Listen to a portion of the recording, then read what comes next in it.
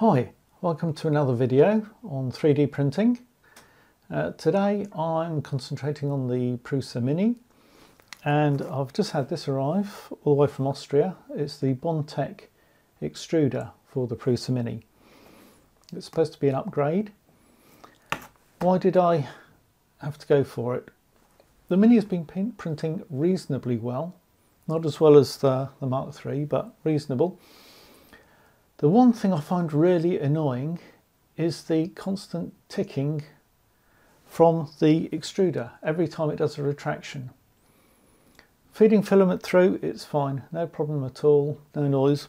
Every time it does a retraction, the brass gear on the extruder and the little pinion on the stepper motor collide only a fraction of a millimetre, but they're doing that all the time, snap, snap, snap, and it gives you like a ticking noise or a clicking noise.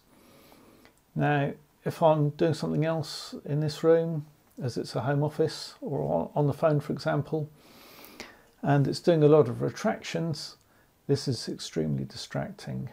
So this is the primary reason actually that I'm going for it. I'll also be interested to see the print quality if that changes as well.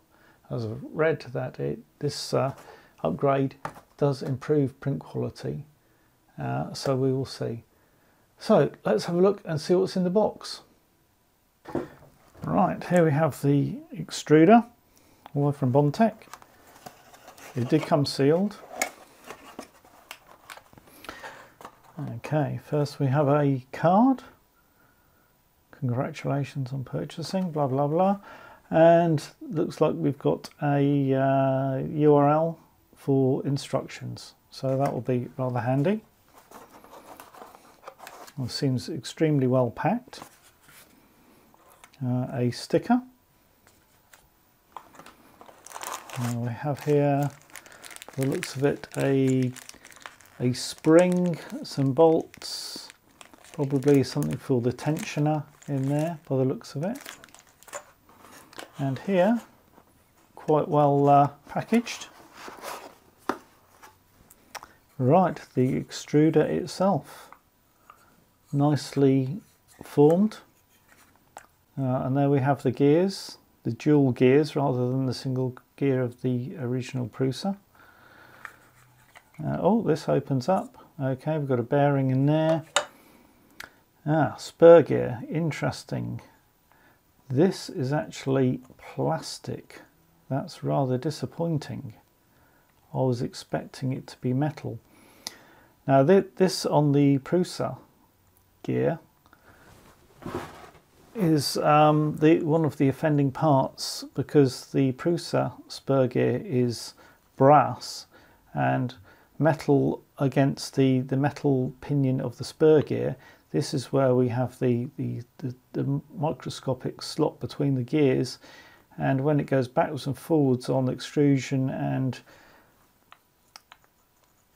actually pushing the filament out, it goes backwards and forwards, and that's where we get the slop and the ticking noise.